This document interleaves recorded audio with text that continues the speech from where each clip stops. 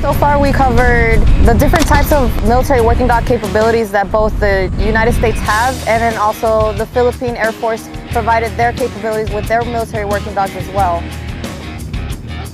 I believe that Balikatan is crucial for both nations to be integrated and for us to conduct the joint training. This Balikatan is good for us because we are exchanging some knowledge, and then this kind of activity will strengthen relations and a good friendship for the both of us. Every showcase of the counterparts that we showed for us, we can apply here in our squadron. We know that we can work together hand in hand without any issues at all.